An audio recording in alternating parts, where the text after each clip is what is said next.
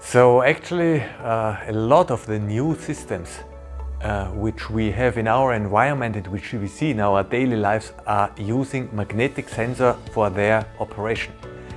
If you think of a navigation system in a car, magnetic sensor, for example, measures the spinning of the wheel. Where are you going? Or measures the spinning of the wheel when you have ABS or electronic stabilization program of your car. All of this information going to the CPU of the car is done by magnetic sensors.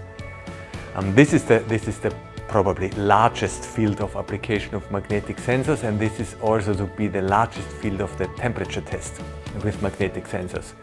Of course, another field is coming up very fast, which is magnetic sensors in consumables. You see your phone, you have a compass on your phone, it shows you north and south where you go. So this is another big growing area of magnetic sensors in the semiconductor.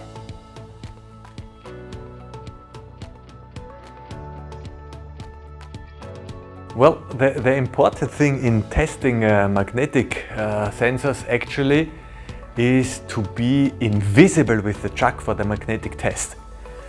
And therefore, we put a lot of effort in research, especially in materials and also in a way to shield and protect the measurement from the influence of the heating and the cooling of the chuck.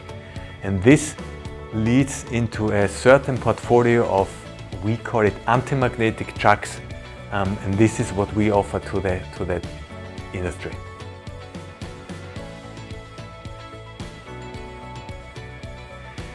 Well, there are different ways how do we do it. First of all, it started all with material research. We needed to find material which combines the appropriate magnetic properties and the thermal properties. After having found these materials, we made a complete new design of the chuck to really make it non-disturbing the magnetic measurement. And finally, we set up a very special test environment within our final test to prove with new equipment that the chuck under every condition of operation does not influence the magnetic field in its closest surrounding. This is how we do it.